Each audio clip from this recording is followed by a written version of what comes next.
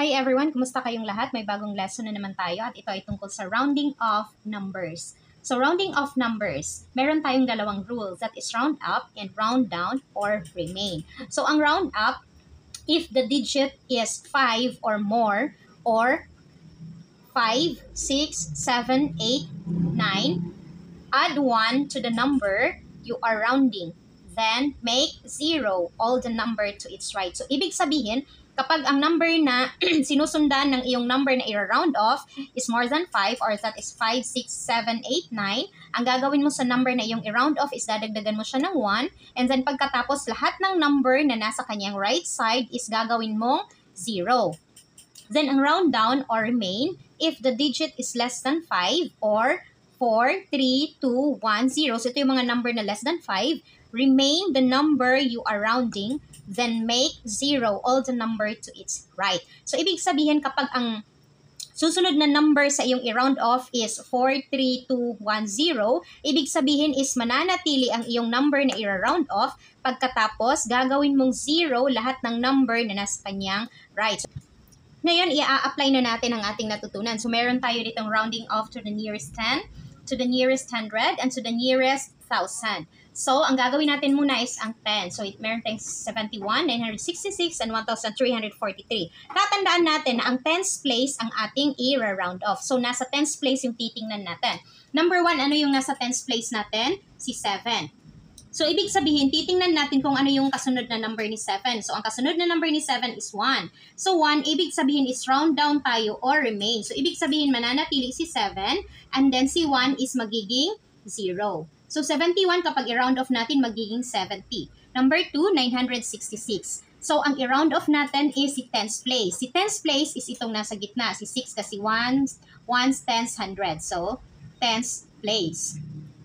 And then, titingnan natin ang nasa right side ni 6. So, ang nasa right side ni 6 is si 6. So, ibig sabihin, dahil more than 5 siya, round up tayo or magdadagdag tayo ng 1 dito kay 6. So, si 6 is magiging, kukopyahin natin si 9, and then si 6 is magiging 7.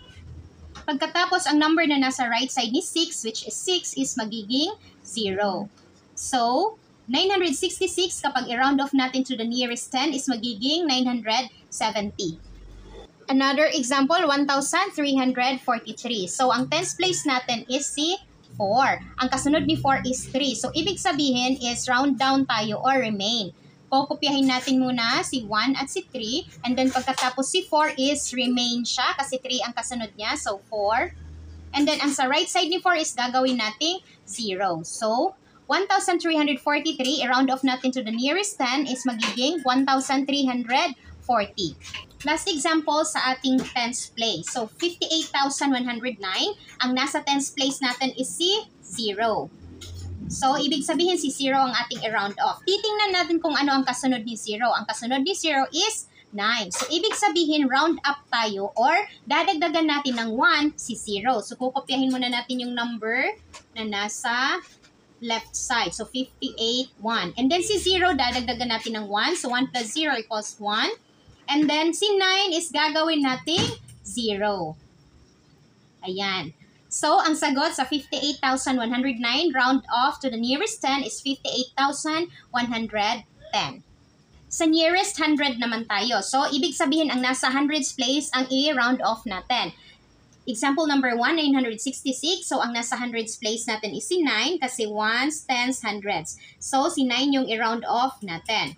Titingnan natin kung ano yung kasunod ni 9. So, ang kasunod ni 9 is 6. So, more than 5 siya. Ibig sabihin, magdadagdag tayo ng 1 kay 9. So, si 9 is magiging 10. And then, ang gagawin natin is gagawin natin 0 lahat ng number na nasa right side ni 9. So, 1, 2. Dalawang number sila. So, ibig sabihin, meron tayong dalawang 0. So, 966, i-round off natin to the nearest 100 is equal to 1,000. Next example, 1,343. So, ang i-round off natin is nasa 100s place at ang nasa 100s place natin is si 3. So, kopyahin natin si 1. Si 3, ang kasunod na number niya is 4. So, ibig sabihin, round down kasi below 5 siya. So, ang round down is remain natin si 3.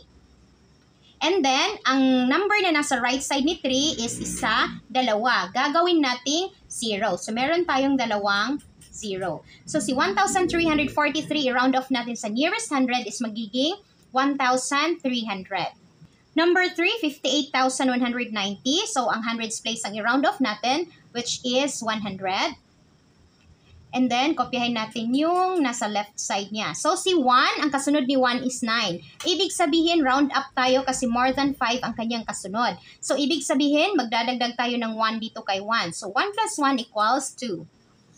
And then, i-zero natin ang number na nasa kanyang right side. So, 1, 2, ibig sabihin, dalawang 0. So, ang 58,190, kapag i-round off natin sa nearest 100 is magiging 58,200.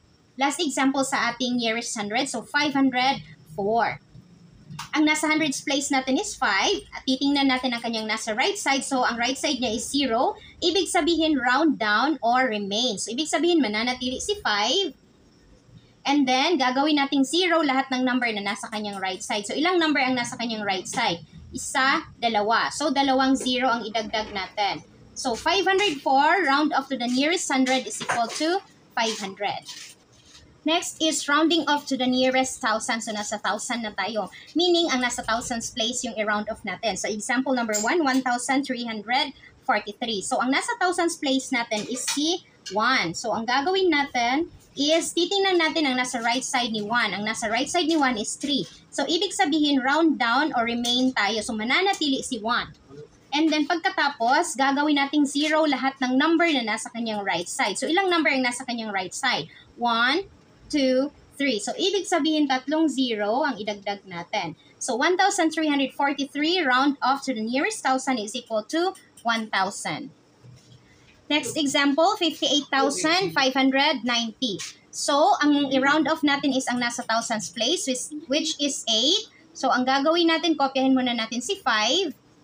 And then si 8, titingnan natin ang nasa kanyang right side. So, si 5 ang nasa right side. Ibig sabihin, ang gagawin natin is round up or dadagdagan natin ng 1, si 8. So, si 8 is magiging 9.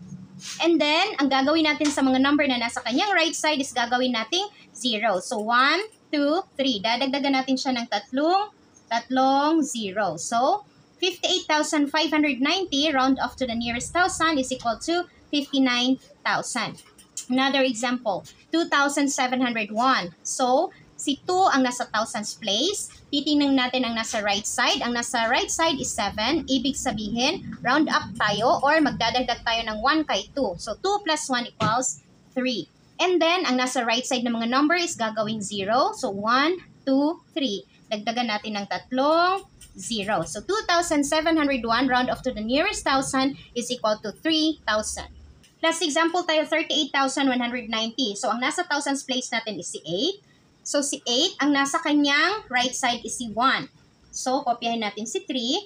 So, 8, dahil 1 ang nasa right side niya, ibig sabihin round down or remain. So, mananatili si 8. Mananatili si 8. Pagkatapos, titingnan natin kung ilang number ang nasa right side. So, 1, 2, 3. Pagkatapos, gagawin natin silang 0. So, tatlong 0. So, 1, 2, 3. Ibig sabihin, 38,190 round off to the nearest 1,000 is equal to 38,000.